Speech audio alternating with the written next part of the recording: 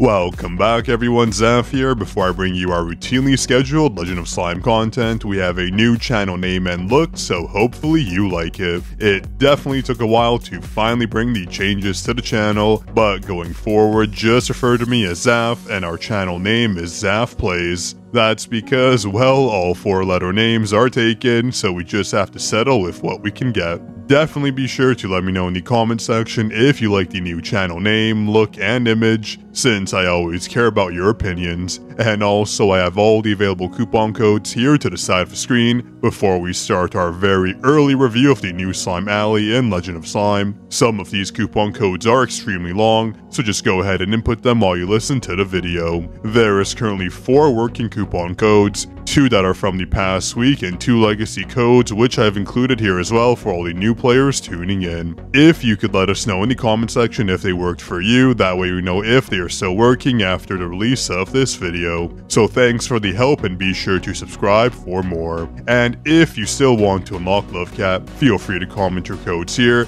That way they get used, allowing you to unlock Lovecat. Anyways, for today's video, we are going to unlock Alley for a very early access review of the slime.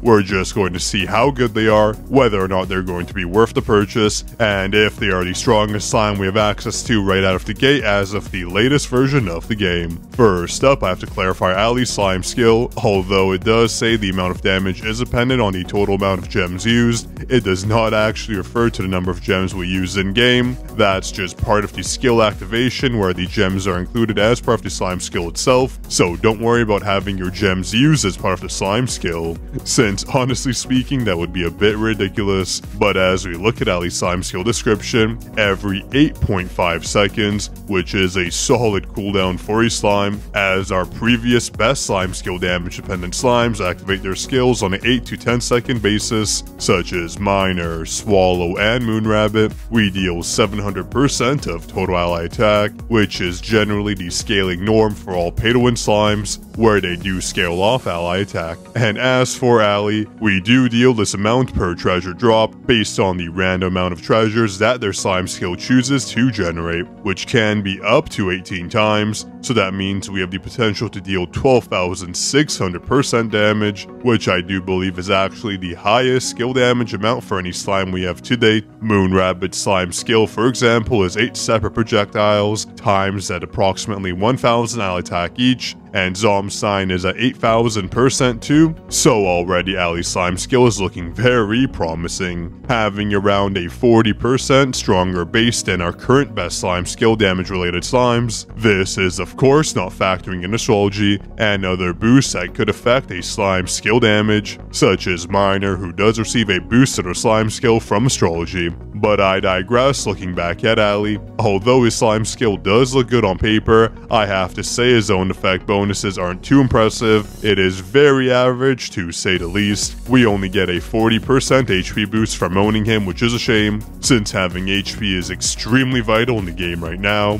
That gold obtained bonus really hurts his purchase potential. If that were replaced with another HP bonus, it'd make purchasing Alley all the better. But aside from that, the cumulative 40% critical damage bonus and 100% attack increase does help his case very much, although when we look at slimes like Moonrabbit and Swallow, they also do have gold obtained included in their own effect bonuses, while still providing more of a boost to our damage. Since I don't think that 40% boost in HP will really do too much for us, but really it is a coin toss between which set would provide a better benefit for you, a marginal gain in damage or 40% HP. I'd honestly say HP at this point, since it's such a scarce resource, so he is basically on par with other slimes. That is, when it does come to the own effect bonuses he does provide, and some of you might not be aware of this, but leveling your slimes to 200 doesn't technically mean more damage. For promotions, you should essentially be doing them equally amongst your slimes, generally starting with your SS rank slimes, because the real damage gains come from the slimes unlocking their slime skills at level 35. Otherwise, level doesn't mean too much in terms of damage. There is no hidden stat bonus for getting a slime to level 200 first, and keeping your other slimes at level 100 for example. Now let's jump into some enemy battles. Ali's slime skill doesn't look too bad at all. The skill activation time isn't too long, which is a great thing. I'm sure you know all about slimes like Hero, where it does take absolutely forever for him to cast his slime skill. This is always a negative trait for a slime to have, regardless of how much damage your slime skill does. The longer it takes for a slime skill to activate just means the longer it takes for the cooldown to start counting down, which would result in our slime having less activations within every battle they find themselves in. Ultimately, this would cause us to do much less damage than we otherwise would have done, so this is a strong quality for any slime to have. Now, to test Ali, basically we have a bit of a damage comparison between our slimes. I'm just going to run our usual build, and yes, don't worry, I'll have an updated build guide video coming out very soon,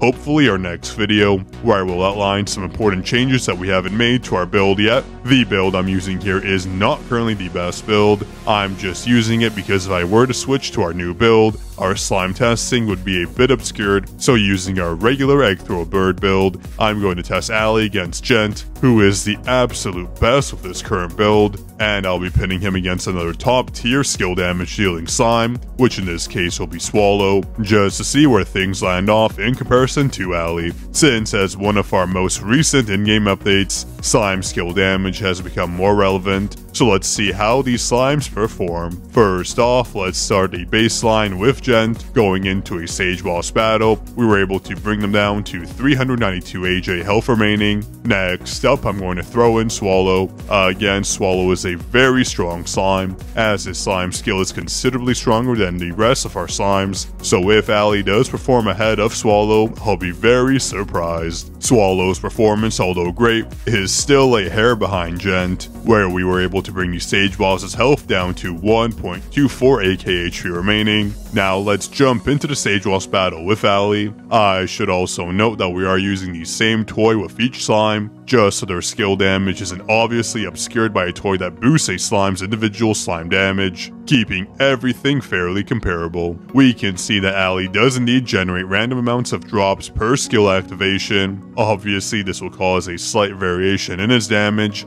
but watching this play out, it does look like Ali is close to Swallow's performance. In fact, it does seem like we're able to surpass his damage output compared to Swallow's result of 1.24 AK health remaining on the Sage Boss. Ali was able to bring them to 1.22 AK health remaining, which although isn't a huge difference, is impressive considering Swallow is one of our stronger slimes. Now this is a far cry from a performance with Gent, but I wouldn't worry about that too much. There is a lot of changes to our builds coming up where Gent may not actually be as important anymore, so Ali isn't going to be too terrible of a pickup. Now the question remains, should you purchase him? Well, it does depend on your budget of course. Slime passes are always the cheapest way to obtain a slime and other resources, so if you can afford it, I would say Ali isn't too bad of a pickup at all. He does have good damage and a decent own effect bonus, and you'll just have to pay more for him down the line, so why not just buy him now before you regret it.